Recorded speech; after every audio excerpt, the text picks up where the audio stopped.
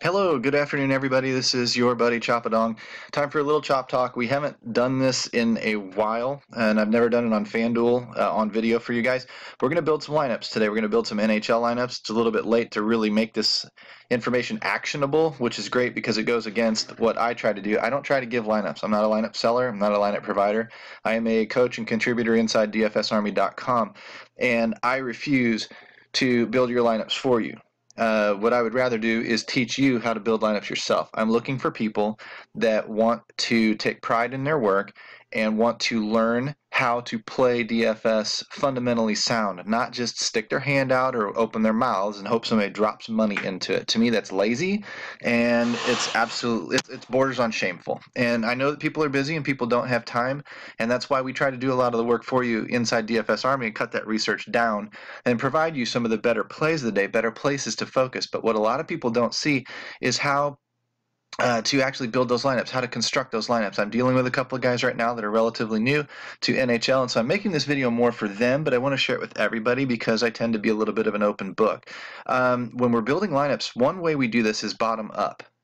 Bottom up means we're going to start with our value first. You have to find the value to start with the value, and then we start filling in around that. We're going to quickly scan the slate. We're going to look for our offenses we would like to target. We have 12 games to pick from tonight, so there's no shortage of great plays. And then what we're going to do from there is load our value in first, and then we're going to start fitting, mixing, and matching, and then we will start loading in the talent. So that's just one way to do it. It's a lot more fun because at the top of the lineup, you're picking from studs. You're not picking from punts where you're sitting there going, God, this guy sucks and this guy sucks. Which one can I? No. We don't do that. We've already locked in a couple of guys that we're okay with, and then we're going to go from there. So easiest thing to do, go to the starting lineups page, and we're going to scroll down. We're going to say Carolina and Pittsburgh. Pittsburgh's scheduled to score some points, some goals tonight. Minus 160 favorite. That's okay.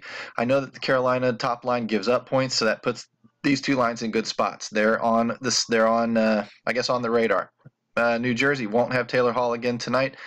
Boston's hotter than hot. Any of these two lines, fine. Goalie Tuukka Rask is expensive, but he's obviously there. We can pair him up with some of the defensemen if we want to. Philadelphia has been on a little bit of a downswing here lately, but they go up against Detroit, playing on a back-to-back night. Mrazek, I can't believe he's getting the start, but anyway, this is a good two-way game, perhaps. We'll see how that one ends up working out because Philly scores a lot with their top line. You got Simmons down here, and you got two great defensemen in Gustafsson and Provorov.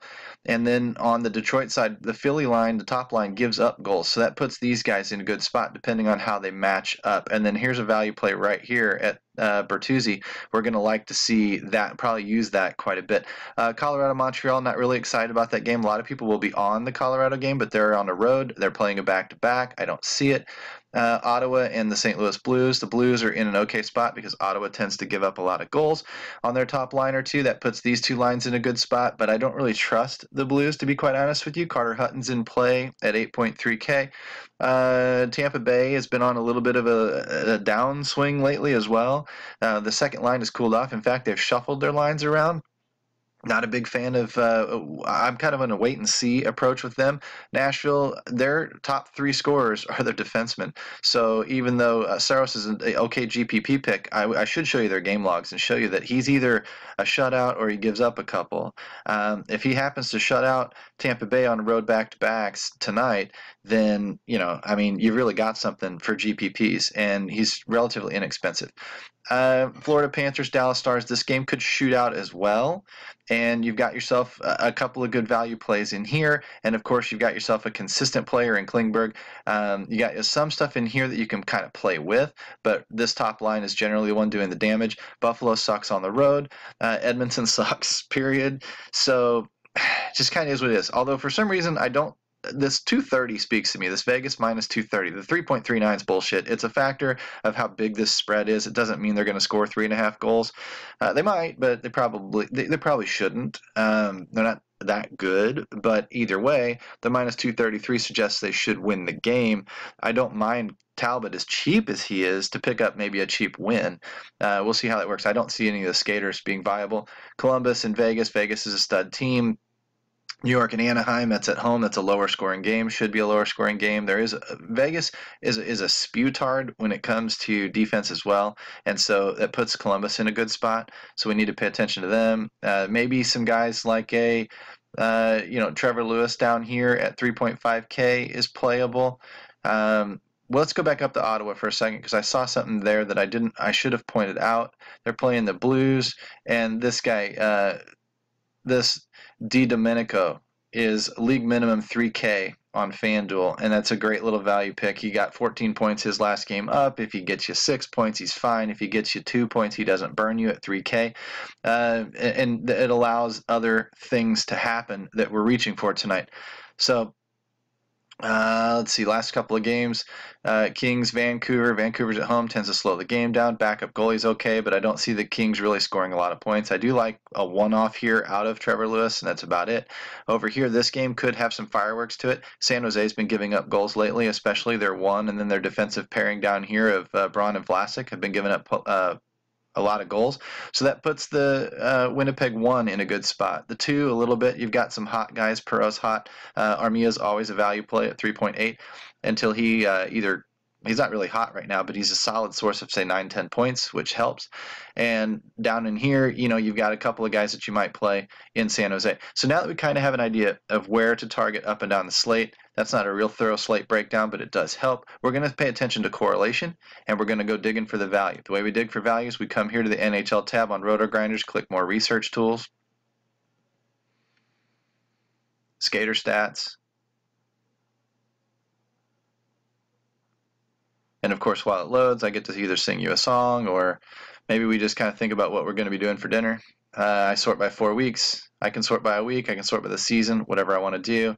When it shifts over, I take the filters, and I can pick any individual team that I want, or I can just run it as is. I'm looking for deep value right now. So what I want to do is I want to sort that by salary, drop these guys down to, say, under 4.5K on Fanduel.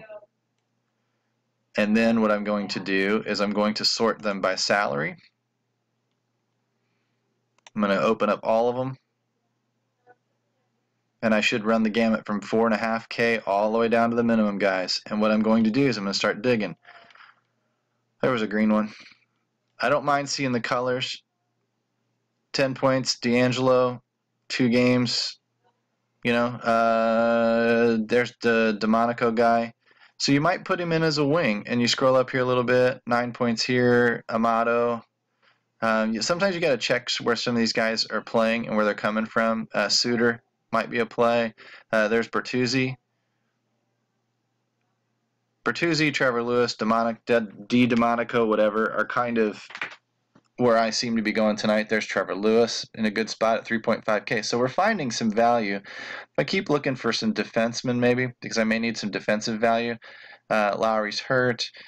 Scrolling up. We're still in the 3.5K range. Let's see. There's a couple down here. Ian Cole's hurt. Andrew McDonald, no.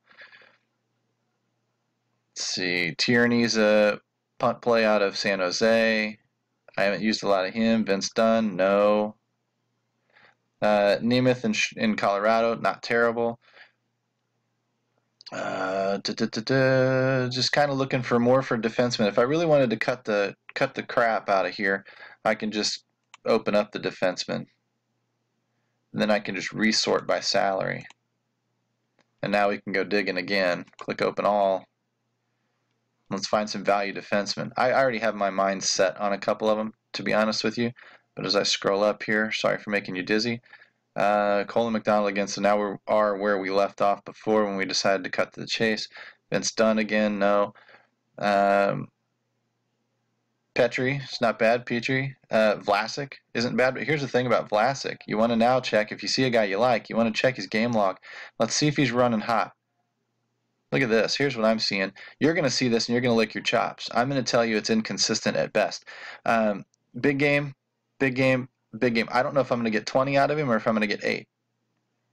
So he's not really cash safe. He's a great tournament play. Not really cash safe.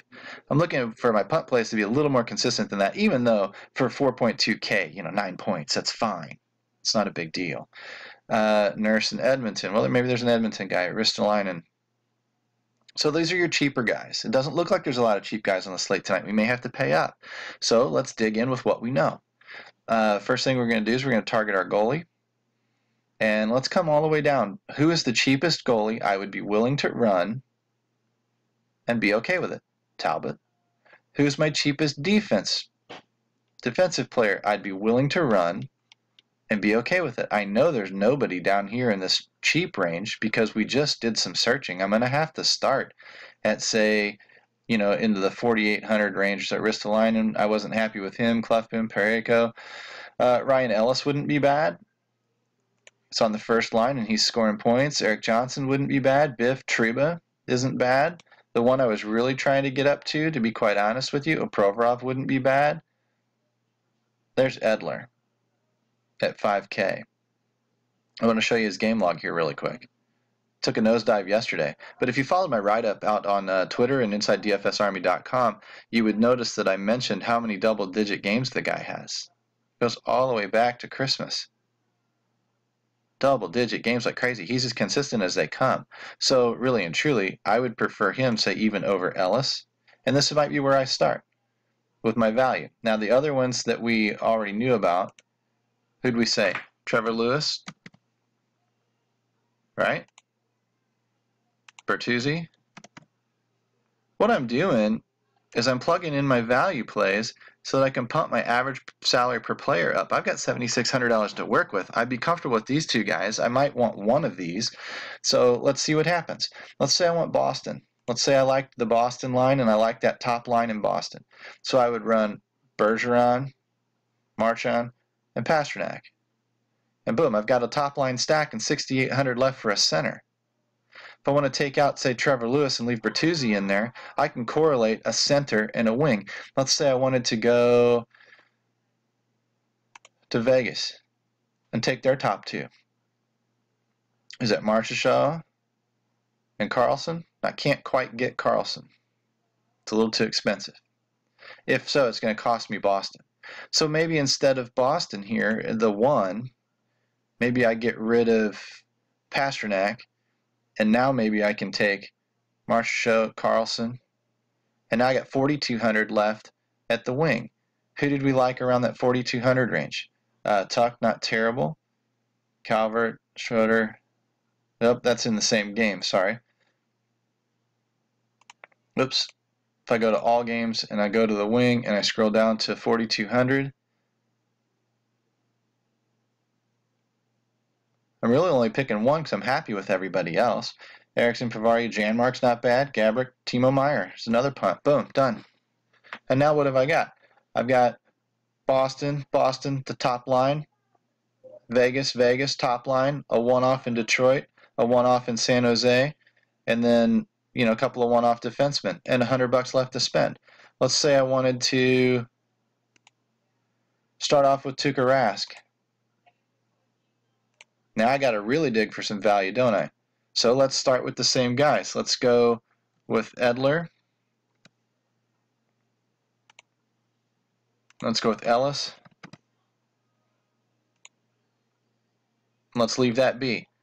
Now let's start looking for, let's use Armia, Bertuzzi, Lewis.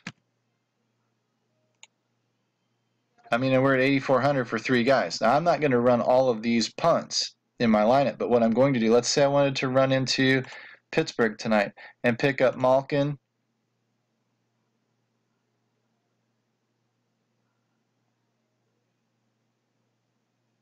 I guess it was Gensel's who I was looking at before. No, it's Hornqvist. Say I wanted to pick them up. Why? Because when you look up here at Pittsburgh, Malkin and Hornqvist are on the same line. They're both on the power play one. They give me exposure to Sidney Crosby on the power play in case one of them gets hot tonight. I got 10-7 left for centers. Hello, that's anybody I want. So who else might I want to do? Let's say that I like Philadelphia tonight. So I come down here and I pick up Couturier. And now I got 3,300 left for one of my punts.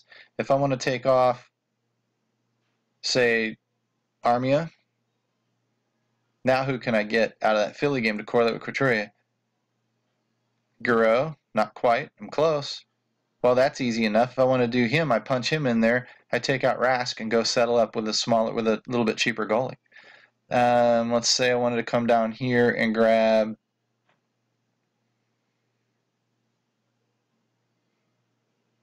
Voracek. No, let's say where's Konechny, whatever. I mean, that's an easy correlation with Couturier, right? And I got 2,700 left over. I can take out another punt. Say I take out Tyler Bertuzzi, and I want to run. Can I get Simmons in there for? Bang. There's another line. Couturier, Konechny, Simmons. Watch this. In Philly, Konechny, Couturier on the top line. They correlate well. They give you access to Garreau if he has a big game. Simmons down here on the power play 1 correlates with these two guys. Done deal. And you saw what we did here in the Pittsburgh game. So it's just another way to go. Let's say this is just easier than starting, with stacks. And let's say that I wanted to go with, Fleury tonight, and now I really like the Boston stack. But let's say I'm going to get sneaky, and I'm not going to do the Boston 1. I'm going to do the Boston 2. So I come down here, and I take Krejci,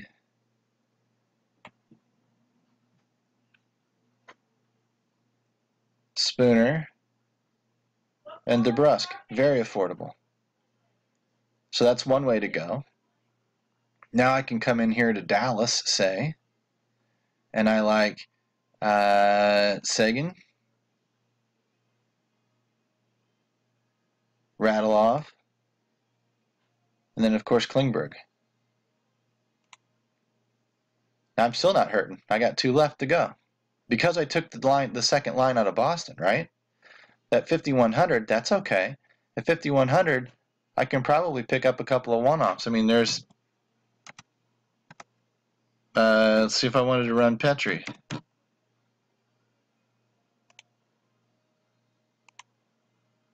Cheap guy gives me 6,100 left at the wing. So when I scroll down here, see what I'm doing? I'm buying this average player down so that I can then pick Landeskog, Ehlers, Simmons again, Perron. There's your Vegas. Just run Perron as a one-off. That's okay. No big deal.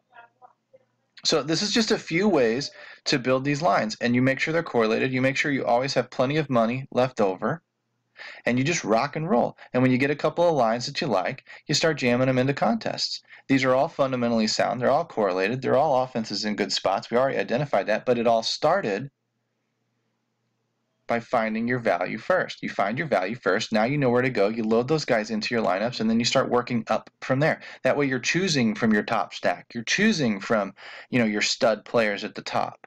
You don't start at the top and say, let's see, I really like Line A and Wheeler tonight, so I'm going to start there, and now I'm going to go over here to Pittsburgh and Crosby, and well, that's just a one-off, so I'll go to Boston, and I'll pick up maybe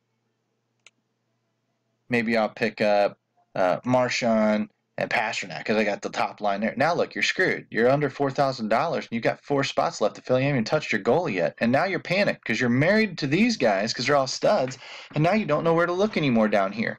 You basically built this lineup from the top down as opposed to the bottom up, and that's what you should be focused on. Give yourself room and flexibility in your salary. If this is the type of teaching and the type of stuff that you guys like, you need to become a VIP member inside DFSArmy.com. Follow the link in the description in this tab, and let's get to talking. Let's get to teaching. I'm working with guys all the time that are asking these questions, and it's just the fundamentals, man. It's just how you build competitive lineups. Hockey's a volatile sport, and it's just the way that it is. A lot of nights we lose, some nights we win, but it doesn't mean you can't become a better player by learning the fundamentals of how to build a solid lineup, how to choose the right contests, how to budget your money appropriately for a volatile sport like hockey. If those are questions you have, we need to talk. So you need to hop yourself in to DFSArmy.com, become a VIP, let us coach you, let us help you, let us teach you how to become a more competitive player. And I promise you, you're going to see bang for your buck. We've got every sport covered. We've got coaches in every single sport. We've got guys that are experienced that have been teaching for a couple of years now and helping many, many, many players get better. That's why we're growing. As a bonus, let me throw a coupon code at you, CHOP, C-H-O-P. That coupon code entitles you to 10% off, grandfathered in for the lifetime of your membership. I just had a guy contact me about baseball. Said he was a baseball member last year and he let his membership go. Can he get the discount that he had last year? No, it doesn't work that way. You let go of the membership, you got to come back in at full price. And I'm telling you, next year, when NFL starts up, we will not be $40 a month. Take the $35 after the coupon code CHOP, C-H-O-P, and never look back. We're always adding tools. We're always adding contributors. We're always adding more. We're growing. We're adding more community members. And our regulars, our members, have been members for years. Some of these guys are phenomenal DFS players. They can help you too. Give us a shot. Jump in, dfsarmy.com. Tell them CHOP sent you, C-H-O-P. And we'll talk to you when we talk to you.